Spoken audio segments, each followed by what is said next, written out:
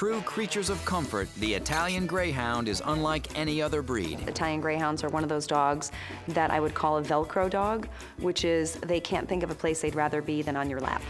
These lap dogs are very cat-like. They love sunbathing and are so intolerant of cold weather or rain that many owners litter box train them. They were basically bred to be companions, dogs that would snuggle up close to you and keep you warm. And as with many beautiful, elegant little dogs, they were primarily kept by royalty. Italian Greyhounds have graced the royal palaces of Charles I, Catherine the Great, Queen Anne, and Queen Victoria, just to name a few. Frederick II, the great king of Prussia, owned over 50 Italian Greyhounds and coined the phrase, "The more I see of man, the more I love my dogs." Well, unlike its name, originally these dogs weren't from Italy. Nope, in fact, the Italian Greyhound is believed to have originated in Greece and Turkey more than 2,000 years ago. By the Middle Ages, this pooch was distributed throughout Southern Europe. Often a symbol of wealth, the Italian Greyhound appeared in many paintings throughout the Renaissance. They were a favorite of the Italian aristocrats, and basically, that's how they got the name Italian Greyhound. Weighing an average of 6 to 10 pounds, they're a miniaturized version of the Greyhound and are the result of selective breeding. They were bred down from Greyhounds, who obviously are very fast dogs, so Italian Greyhounds are very fast. While they can't beat a Greyhound who clocks in at 45 miles per hour, these little guys can run a whopping 25 miles an hour. That's 6 miles an hour faster than the average pooch.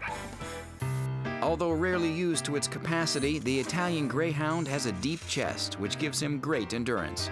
This is a dog that has immense speed bursts and an immense ability to get out and be robust if it's running.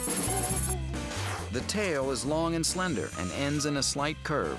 They have very long tails, which when you see them run very quickly, they kind of use it as a rudder to keep their balance and to turn on a dime. In addition to their running skills, the Italian Greyhound also has acute sight and hearing ability. Also called flying ears or propeller ears, the Italian Greyhound has high-set ears with dropped tips when they are alert.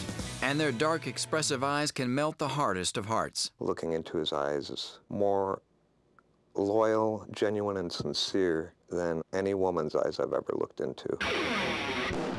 Todd is the drummer for the popular indie rock group Shellac. If you haven't heard of them, they're huge in the world of math rock, a hardcore branch of the indie rock scene.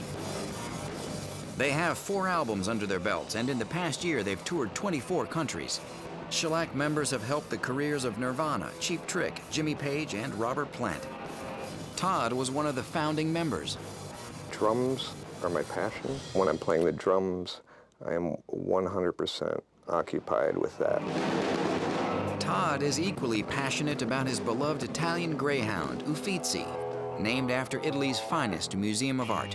He's very loyal, very genuine, and a completely spectacular creature, absolutely smashing.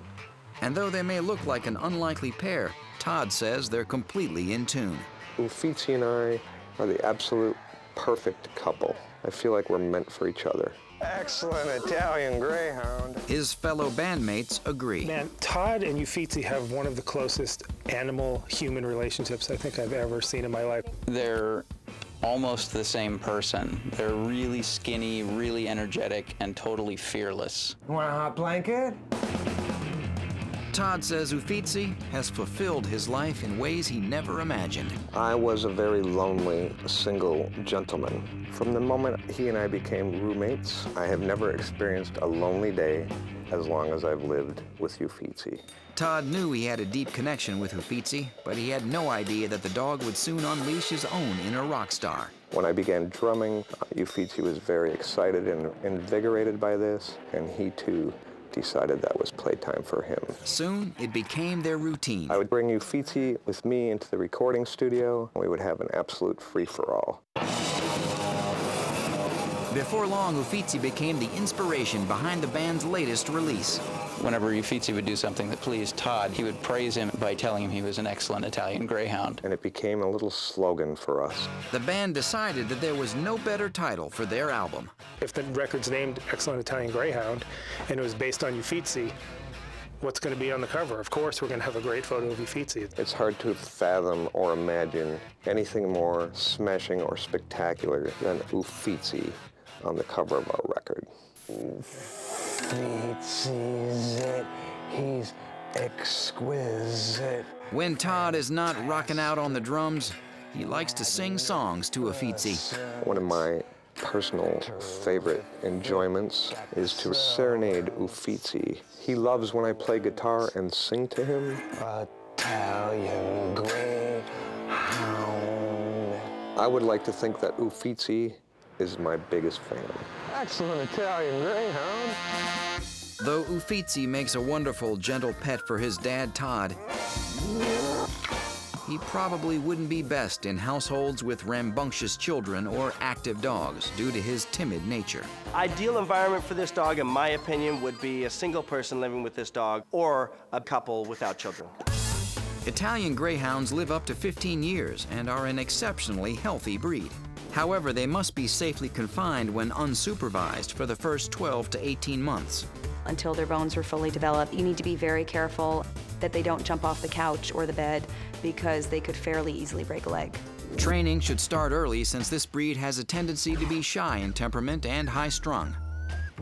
My emphasis with these guys is always on introducing them to the world, socializing them with other dogs and children. Italian Greyhounds can sometimes be hard to recall due to their strong prey drive, so they should always be on a leash in open areas. This is the dog, if he gets away from you and he bolts, you're not gonna catch him.